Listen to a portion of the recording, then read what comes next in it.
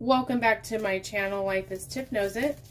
This is Tiff here, bringing you WIP N Chat number 16. I've done 16 of these. Holy cow. Where does the time go? So a WIP N Chat, if you are not sure what that means, WIP is an acronym that stands for Work in Progress. And chat is just me chatting as I work on my work in progress. My current work in progress has been a long-standing one. This is Doors of Moria by John Shannon. It is created by the company DIYmoonshop. DIYmoonshop is how it's spelled. And it is a round diamond painting that I really have not made too much progress on. In fact, I believe it's very likely if you watched my WIP N Chat from last week, I am picking up where I left off last week with it. I don't know, I might have worked on this a little bit since then. Certainly not a lot at all. And I don't think this week will be my week of getting a lot of diamond painting done. So not really too many diamond painting updates on that front. I am going to be taking a trip. I'm leaving for Texas this upcoming Friday, and so I do have a small project that I plan on taking with me, a bookmark, diamond painted bookmark, that there will be videos on future dates. But I'll dive in a little bit more about my trip later on in this video.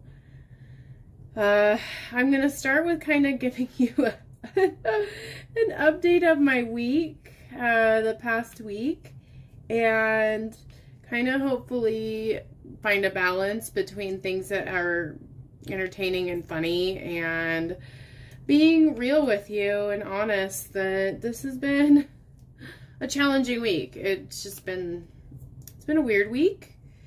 So if you're new to my channel, thank you for joining me. If you're liking diamond painting content, I do upload daily videos, shorts, YouTube shorts, most of the time themed around diamond painting. Here and there you might get some guinea pig or skinny pig content or momhood content, because I am a mom of a toddler.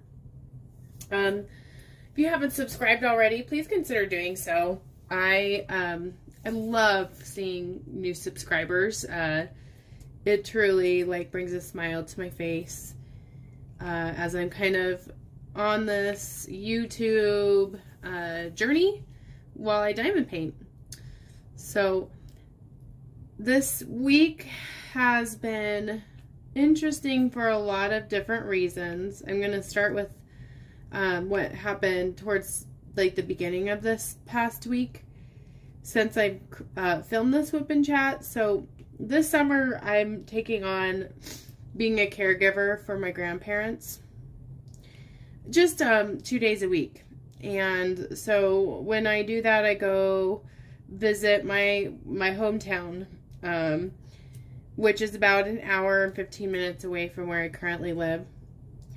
And it's kind of like going back to my roots. I keep singing that Imagine Dragons song, I'm going back to my roots. And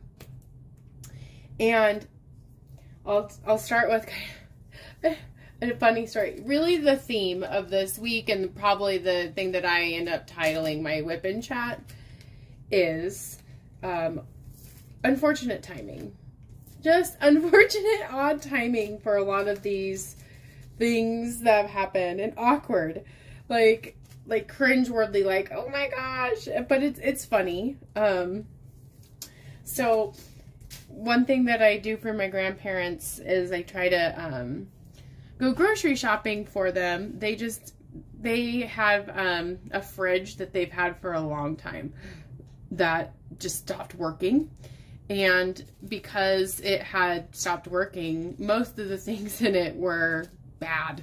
So when the new fridge was put in, I made a big list of things to replace things that were in their old fridge. We threw a lot of food away, unfortunately.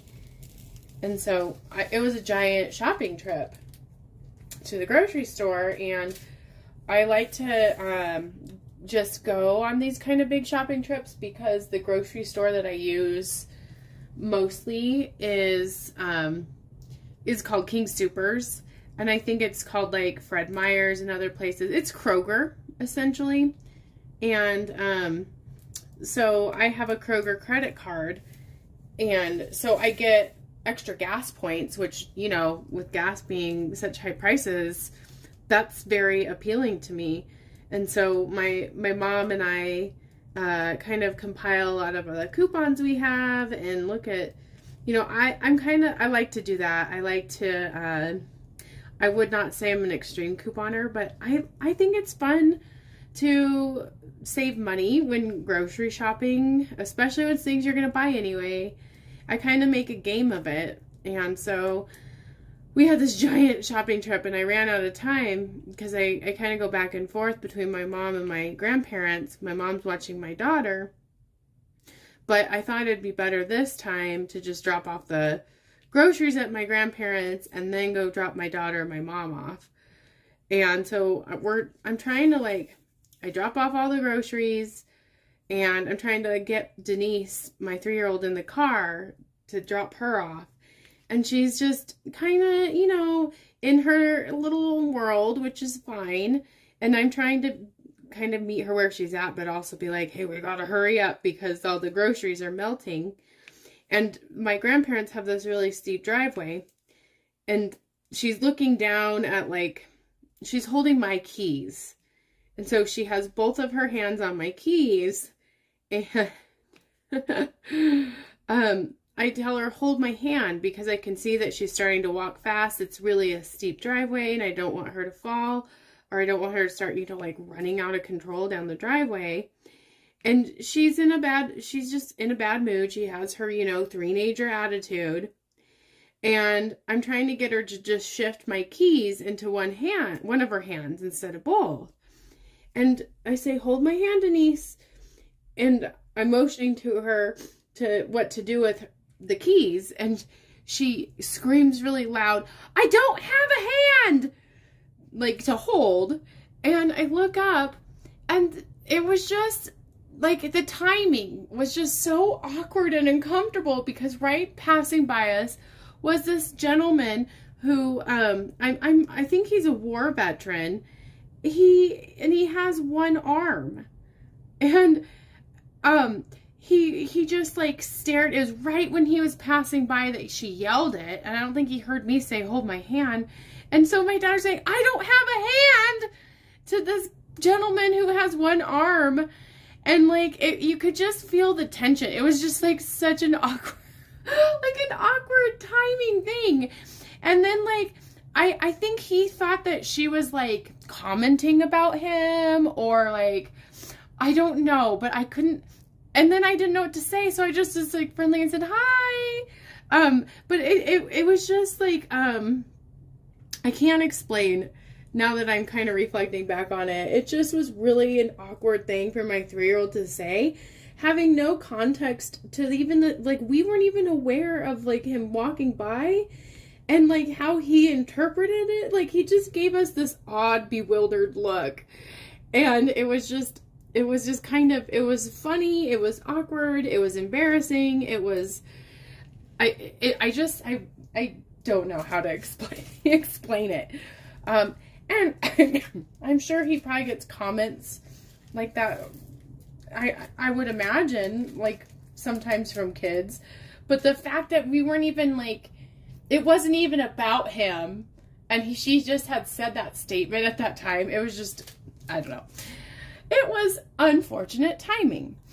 And then, so, this week also has been kind of laid with, like, ooh, piece of hair flying there. Stressful situations that I think have been kind of calmed down or deflected by humor. So, the other thing that I was helping my mom with something too, is taking her to a doctor's appointment. And we were celebrating that, you know, everything seems to be good, and the appointment went well by going to this coffee shop. And this local coffee shop, you can tell it's local, and it's a drive-through coffee shop. However, they really have it mastered, like with like major chains like Starbucks and stuff, like how to, I guess, streamline it, or maybe, you know, and that's fine. Like, it's not a critique, like, really. I won't stop there unless I know I have a lot of time on my hands, you know, because it just takes a little bit longer. They make the drink on the spot. There's a lot of like customizations, and that's actually like kind of a refreshing experience. You kind of get interactions more with the baristas. It's not just kind of like this pull forward, let me scan this, goodbye, you know. But it was taking a really long time, and the barista had been kind of not even in the window area, and it was a really hot day. We had just come back from the park, where Denise had like a pretend picnic with just someone she met at the park, and it was really funny because I was having a pretend picnic with this other, you know, girl, like 3-year-old, and her mom, who I just met, and it's just funny how the social interactions that are instigated or initiated by toddlers and how funny they can be. But we were really like sweaty, it was hot in the car, and I thought that the barista had gone, you know, making the drink, and I'm like, something stinks in here, something really smells, and I'm like, what is that? And then I realized, like, I've been packing back and forth, and I forgot to pack deodorant, and so I like smell my armpit really quick, and then I tell my mom, like, oh, I forgot deodorant, that's what I forgot. And then I look up, and the barista's right there staring at me.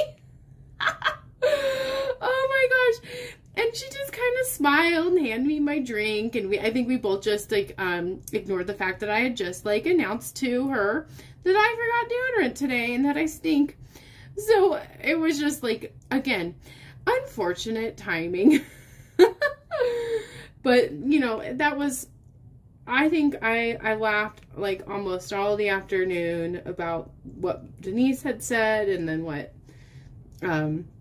was said then, you know, and with me. And so it was like a good stress reliever, because to be completely honest, without getting too much into it, it's been very difficult for me to be a caregiver.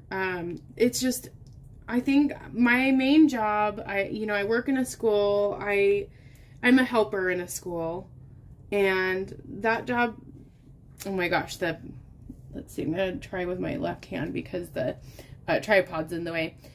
In my main job, it's stressful, and it's like a dance of caring for everyone else, but also having that boundary. Like, I think of like that saying about, that kind of analogy of when you're in an airplane, you have to put there's an emergency, you have to put your air mask on first before you can help others. And that's, you know, very true with any position where you're caring for someone, whether it's like you're a mom, you're a caregiver, you're a wife, you're, you know, whatever it is. And I think this summer, I was really kind of hoping to get away from having to be that person for everyone else and really taking care of myself. And then I also know that knowing myself and knowing the situation, this isn't something I could just like easily like morally walk away from, knowing that my grandparents need help. And so this isn't me complaining about it. Like, I said yes, and I'm going to be true to my word, but it's been hard.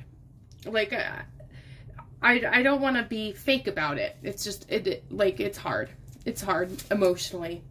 And so that kind of reminds me, usually I do like a quote towards the end of my WIP N Chats, but this seems like a good place to just insert this and talk about it. Is like, the quote that really kind of, like, really I resonate with right now is, life's challenges are not supposed to paralyze you.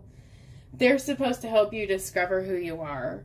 And I am really trying to remind myself and frame it in this way, that these experiences, they can be hard, and the purpose of them is not to paralyze me or to stop me. It's to help me, humble me, and help me understand who I am and, you know, what I'm getting from this. And it kind of goes into this idea that something that's traumatic or hard, it can be stressful. Like we hear that phrase, post-traumatic stress, which is true. And it also can lead to post-traumatic growth.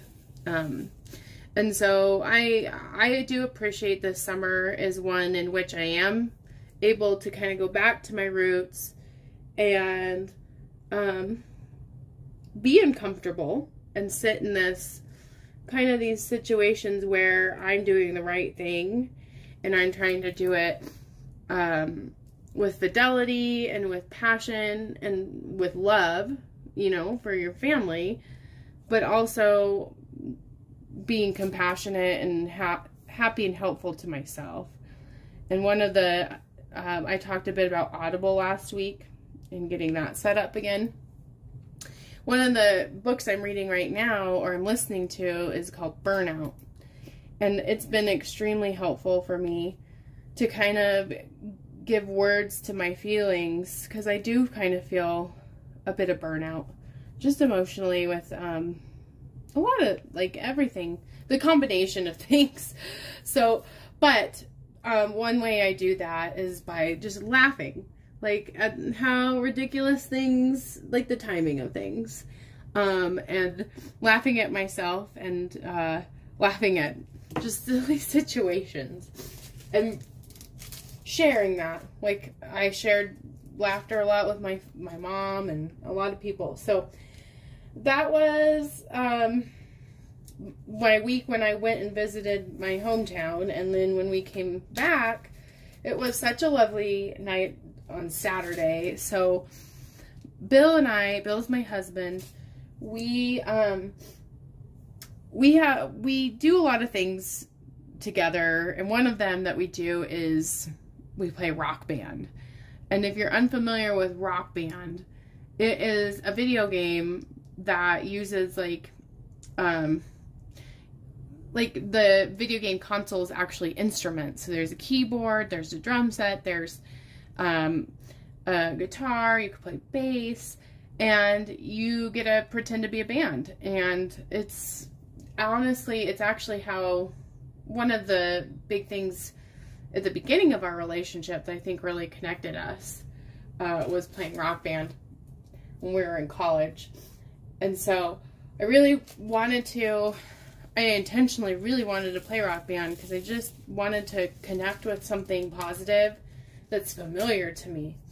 And so, of course, though, Bill's console wouldn't turn on because that's just kind of the week it's been.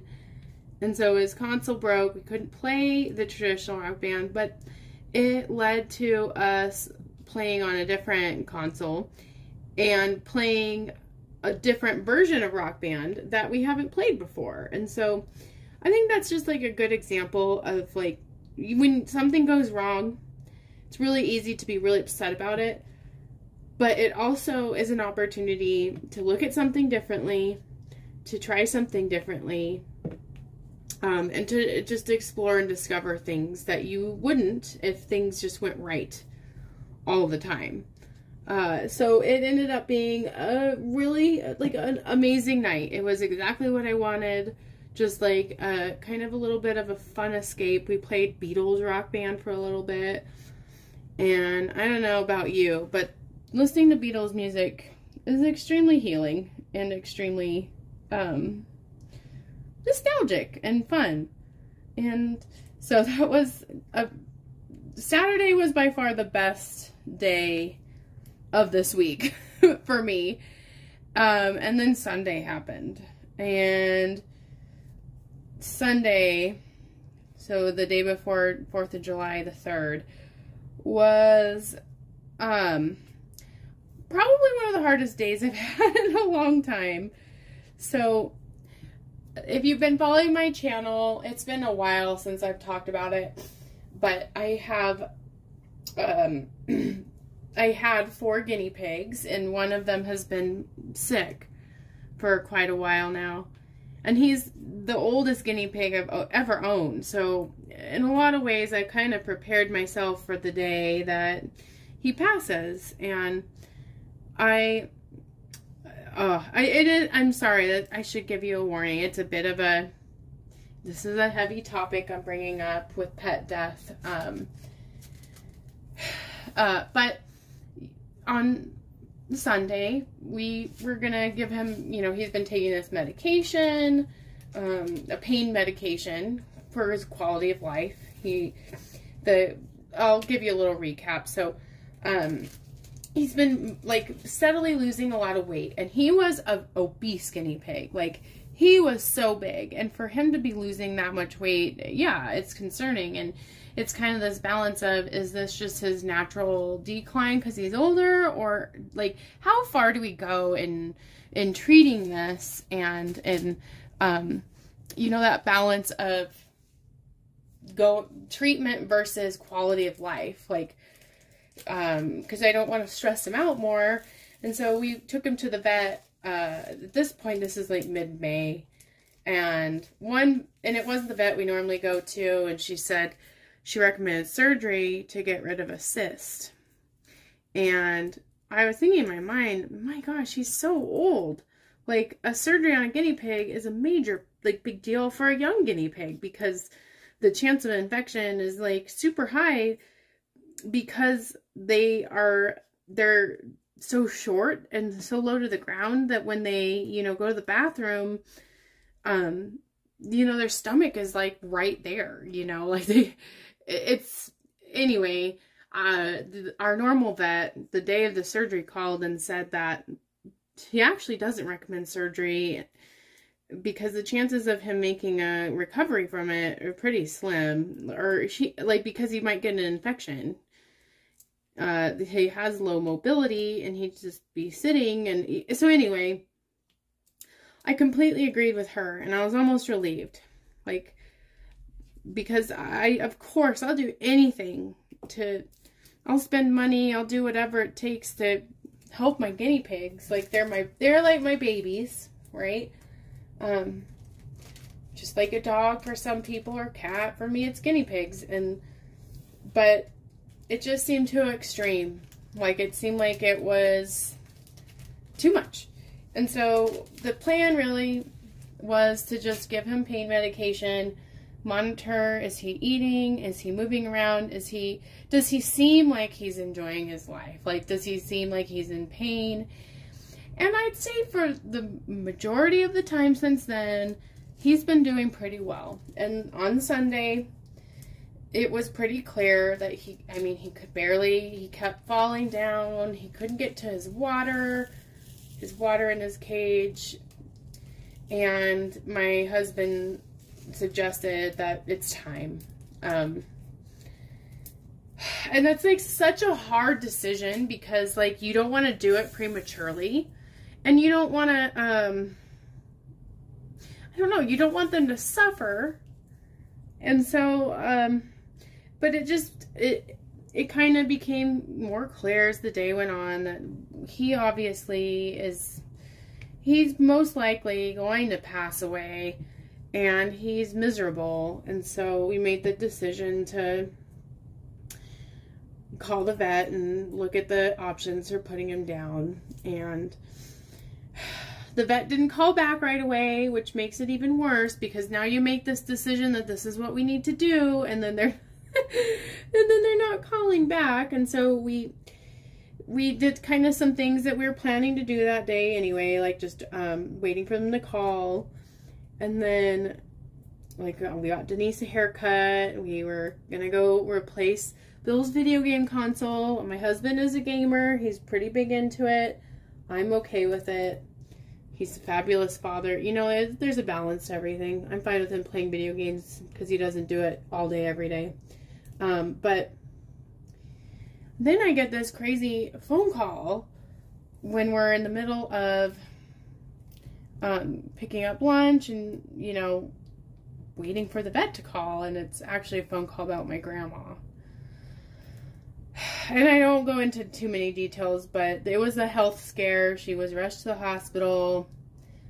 very stressful and traumatic, and you know, it's like kind of like when it rains it pours. It's just awkward timing, or unfortunate timing when you're dealing with processing, having to put your pet to sleep, and then you get this frantic call. And so I'll tell you right away, she's okay, and she's back home. My grandma is. But at the time, that was a lot to process, right? And so we finally get a call from the vet. We go to the vet. We do the, you know, the whole process, which honestly, like, it's sad and it was hard. But it was, I do think it was the right thing to do. And I'm so thankful to have that clarity of knowing that I really believe we did the right thing for him. We weren't keeping him alive because we wanted him alive. We were doing what was right. But so I'm exhausted though, emotionally. And because we had played rock band the night before and stayed up really late, and Denise, of course, got early. So, like, emotionally I'm exhausted. My body's exhausted. And so then, on top of that, let me back up a little bit. So, at the beginning of the week, too, I didn't mention this, my father-in-law came over. And we were kind of just talking about this house because he had previously owned it.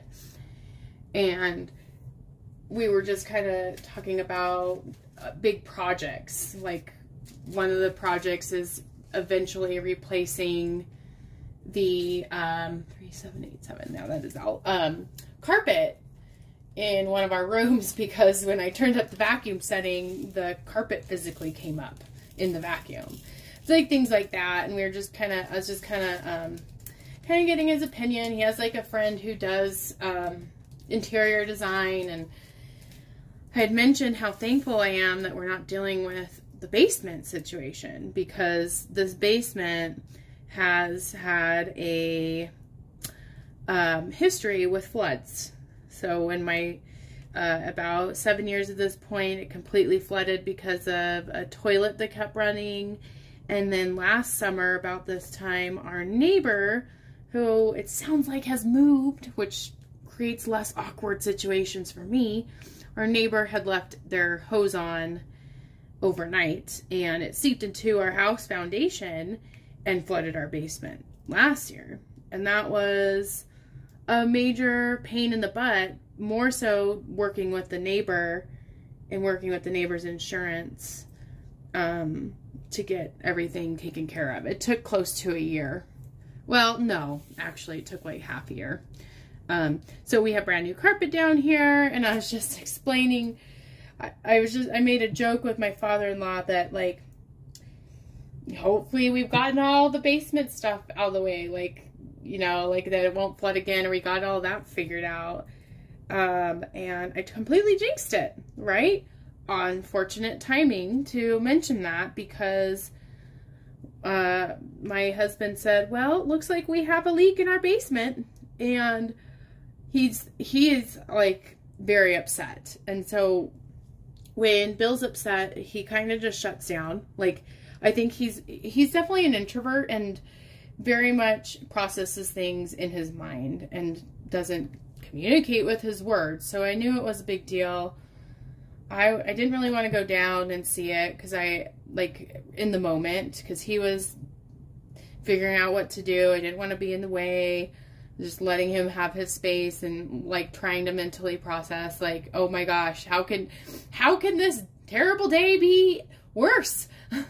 You know, and I didn't realize that it was a sewer leak. So, yeah.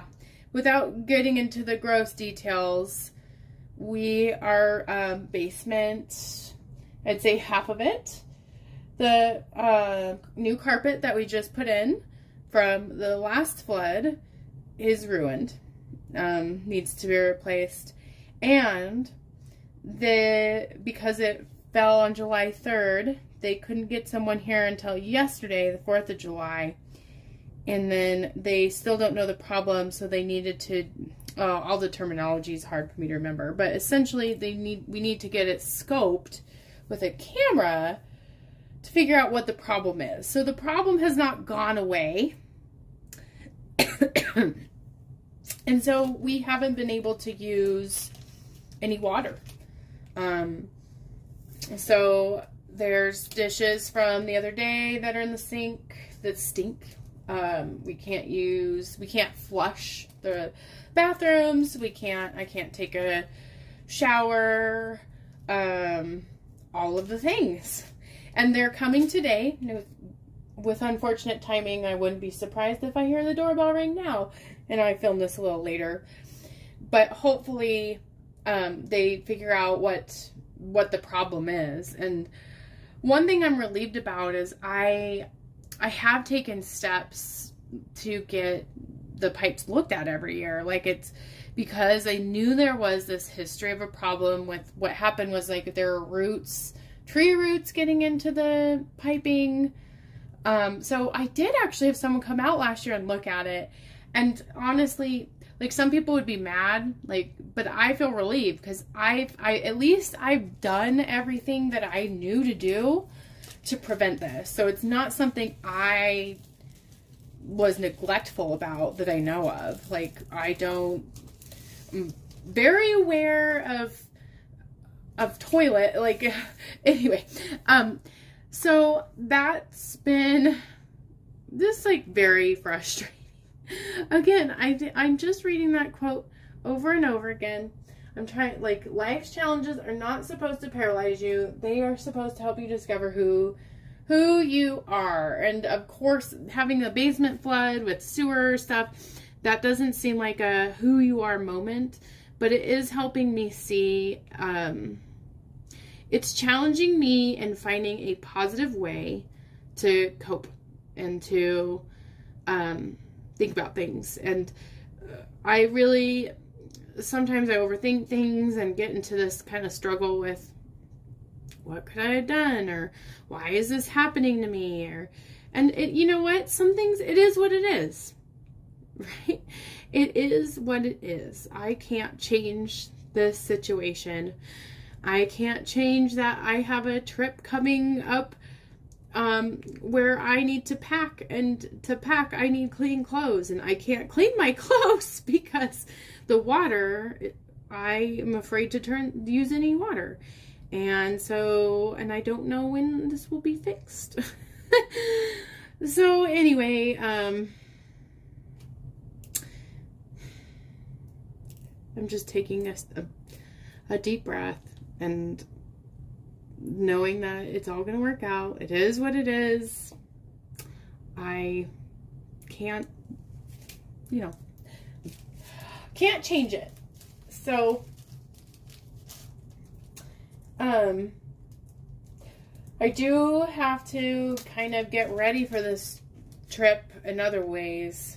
Make sure that the reservation's there and figure out how to access my airline ticket and pack the things I can pack. And of course I can go, there's ways around this. I can, when I go to my hometown, I can bring a bunch of laundry and do it there, and right. So it's been a challenge to find a different way to look at things, for sure.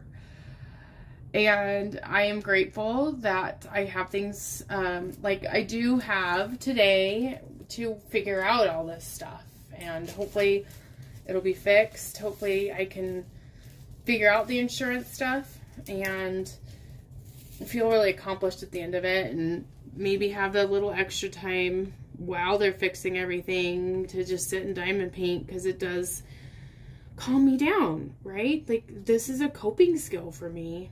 I love diamond painting. It's repetitive, it's helpful, and I think they're beautiful when they're done. So that's kind of where I'm at. I didn't really talk about 4th of July. I kind of skipped over it. In spite of all of this stuff, like, we had plumbers in and out. It was a good 4th of July. I You know, I intentionally decided I'm not going to worry about this all day. This is still a holiday. I'm going to go spend time with Denise and go to the pool. And it was fun. It was a lot of fun going to the pool. We went out to Red Robin, which is kind of our tradition to go to Red Robin on 4th of July. So I think though that that's about all of the updates I have. I still plan to kind of have a WIP N Chat next Thursday, even though I will be visiting Texas. I'll be in Austin for about 4 days for a conference. And you know what? Maybe that's a blessing. Maybe the opportunity to kind of just leave everything for 4 days and just have a complete different focus in a completely different environment will be exactly what I need to kind of get more perspective and be able to come back and, you know, continue on my path to doing these things that are hard for me to do, like being a caregiver and getting ready to go back to my job and being a good mom, right? And also balancing all that and being good to myself, right? That I think is, I'm learning is extremely important. And that's where I want to focus my mental energy on. So I hope you're having a great day. I hope that your week was better than mine. And I am hoping for better weeks to come. Please wish me luck with all of these plumbing adventures and that it gets resolved soon. Oh my gosh, my camera ran out of room. So I was just finishing up anyway. I'll see you next week. Have a great rest of your week, and I will join you for my next adventure. Bye, guys.